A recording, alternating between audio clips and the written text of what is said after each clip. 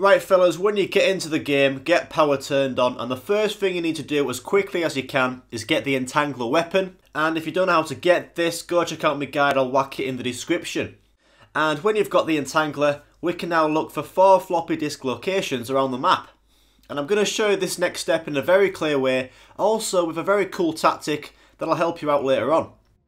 So before I show you these floppy disk locations, all I'm going to say is get a camera ready to take pictures of the screen, and also a pen and paper ready for later steps. So let's go for the hardest floppy disk, and this one is before the cargo bay area, and you'll need to come to this vent here, and inside the vent you can see on the floor a floppy disk. So all we do is get our Entangler out, aim it through the gap in the bars, keep the trigger held down as we hover over the floppy disk, and then your gun will pick up the floppy disk. And all you want to do now is aim towards the end of the wall where the smoke in the vent is, and you just let go of the trigger button, and when you do that it will send the floppy disk through the vent and out into the map. So when you've sent the floppy disk through the vent, it has many spawn locations, and on screen now I'm going to show you where it can spawn. So basically any vents in this area, or even as far as where bomb stoppers is, go check them. Also if you wanted to, you could check every vent in the map. But if you can't find the floppy disk, make sure you definitely sent that floppy disk through the vent with your Entangler. And if you're not sure, just go back and try again. So here is my floppy disk location. You don't need to put this into nil yet. And for my tactic, you will want to pick it up, take a picture of the symbol on the floppy disk. And also, if you want to just take a picture or take a note of where this floppy disk is located on the map, so you don't forget. And now we can move on to the next location. So for the second floppy disk, you'll be in spawn for this one, and you can see these white helmets on the floor. You want to get your Entangler out, shoot this helmet, keep the trigger button held down, and all you want to do is take this helmet to the laser door that you can't enter. And all we're going to do is come to the laser door, aim left and let go of the trigger button, and this will open up the area. And if for some reason it doesn't open up, just go get another helmet, try again, and just make sure you're aiming left like I did. So now head inside and pick up this floppy disk on the table. Again, take a picture of this and also take a note where this floppy disk is located on the map. The third floppy disk location is next to Pack-a-Punch, and it is to the left next to this stanchion here. So again, we pick it up, take a picture of the symbol, and remember where it is. So the last floppy disk is actually located in a blue phantom enemy, and we can spawn them in by heading into Pack-a-Punch and then leaving Pack-a-Punch. And this blue phantom might take a few minutes to spawn, so the best tactic here is to head back to Neil's machine, wait for the blue phantom to come for you, and when it spawns, kill this lad, and he will drop a floppy disk somewhere on the floor where he was killed. Pick this up, take a picture of it, and for this one, you definitely need to remember where this floppy disk is. This is why I killed the blue phantom here in spawn, because I know where it is. So now on to the next step. You want to ignore the floppy disks for a second. And around the map are paper scraps or post-it notes that have symbols on them. And these symbols are like the symbols you see on the floppy disk. And these are the ones that you took a picture of. And yes, I could show you their locations, but I've made this epic screenshotable guide for you fellas. So screenshot this fellas, because all the paper scraps are the same for everyone in everyone's game. So this is where my tactic comes into play, and you want to get a piece of paper and a pen. And you want to get your pictures out that you took earlier of your floppy disks. And all you want to do is draw the 4 symbols. And you want to make sure these drawings are really clear to the picture. So now you've drawn your symbols, look at the guide I gave you with all the paper scraps on. And then look at your drawings and see which row has all 4 of your drawn symbols in. And you want to be careful because some symbols look very similar, but you should be able to find the row very quickly. And for me, all 4 of my symbols are in this row. So what you want to do now to make this super easy is draw that row of 6 out on some paper that has your 4 symbols in. So your paper should look something like this fellas, and the aim here is to look at your symbols, look at the row and see which one comes first in the row of 6. So as you can see, this symbol is the first of my symbols in the row of 6, so all we do is put a number 1 near that symbol. And on to the next one, this drawn symbol of mine is next in the row of 6, so all we do is put a number 2 near my drawn symbol.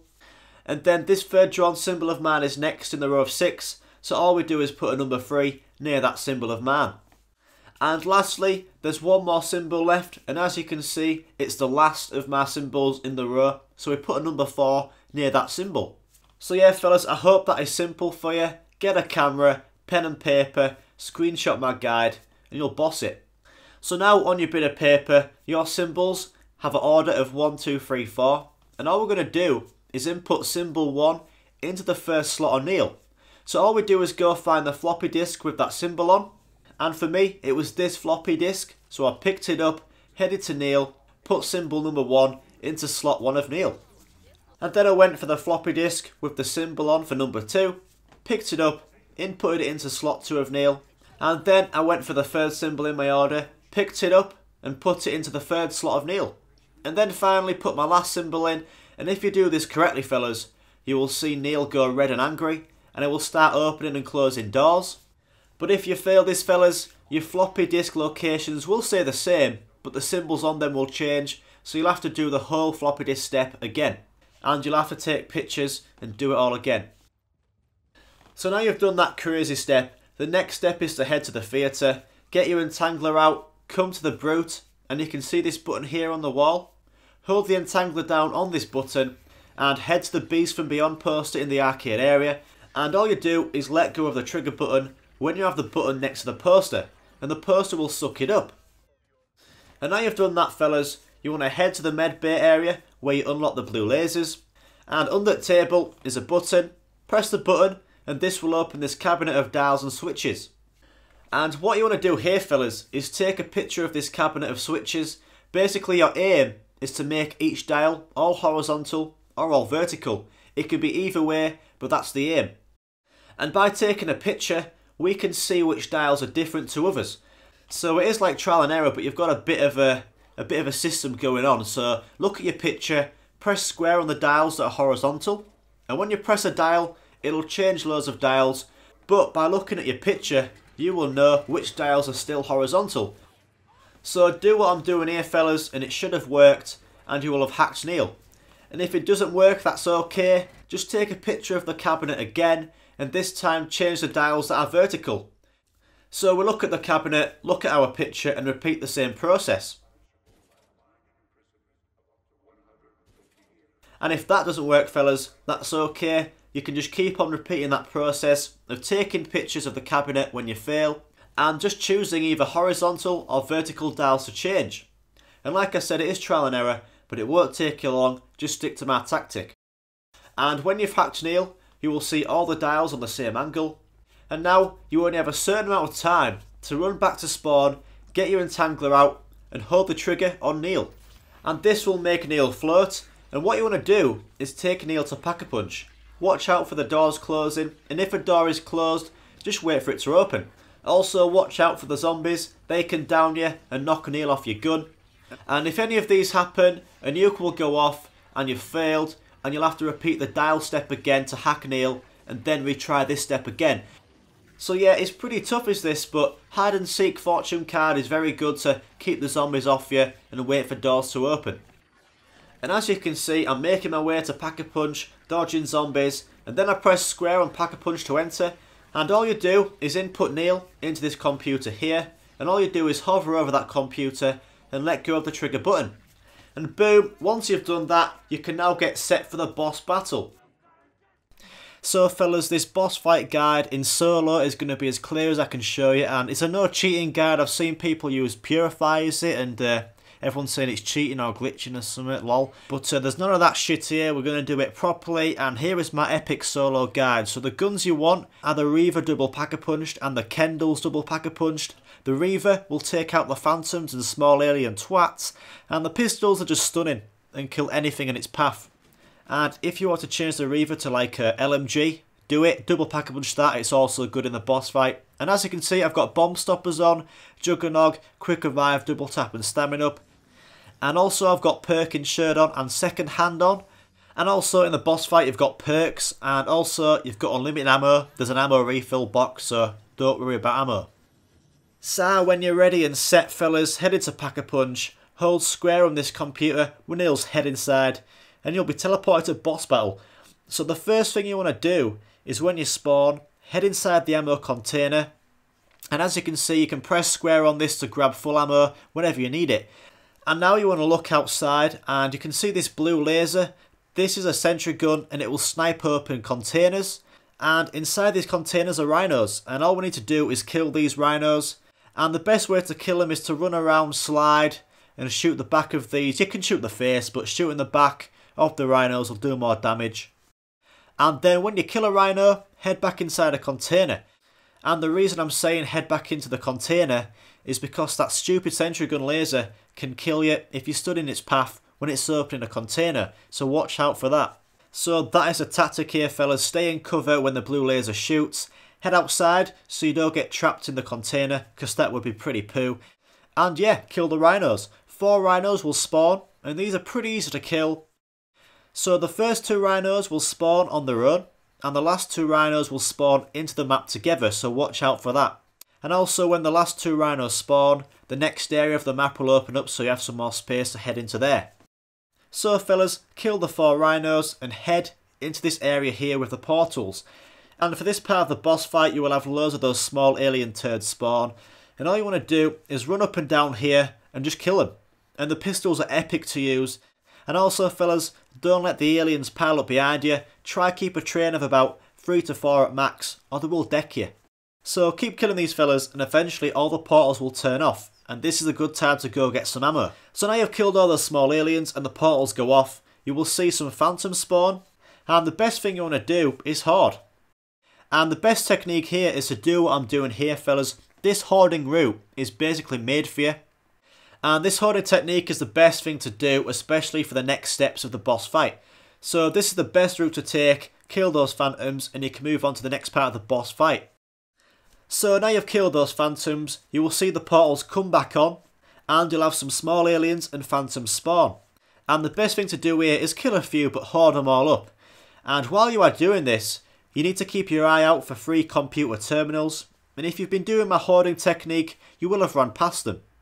And eventually they'll all turn green, and when you see them turn green, you need to run up to them all and press square on them as fast as you can. And if you're in co-op, you all need to press on these terminals at the same time. But in solo, you've got to press these as fast as you can. So do what I do here, run to the first terminal, and then carry on your hoarding technique, run to the next terminal which is just behind this container. And then you want to go up this container, jump off, and when you jump off just watch out for some enemies spawning so you can always pre-shoot some pistols. And then the last computer terminal is up here. And once you've pressed these 3 computer terminals, you want to keep on hoarding and the next part of the boss fight will start. So in the starting spawn area of the boss fight, a container will open up, and this container is opposite to the ammo refill container. And inside is a computer panel. And when you hit the third of the computer terminals that turn green, this will start a timer. And it'll last about 2 minutes, so it'll count down from 2 minutes. And the best thing to do here is set a timer on your phone so you have some sort of idea of the timing. And you want to do what I do here, fellas. You know, you can run and have a look at the panel, just make sure you don't get cornered. So keep hoarding, there's no need to kill any enemies apart from enemies that might spawn in front of you. And eventually the timer will have reached 0. And when you've got an idea of when the timer is up, go to panel, press square on it like I do here. And when you do this, the whole place will go dark, and then the 2 bosses will spawn. And to complete the Easter egg, you've got to kill these 2 bastards. So in solo, fellas, oh my god, these can take so many bullets. You'll be refilling your ammo about 100 times in solo.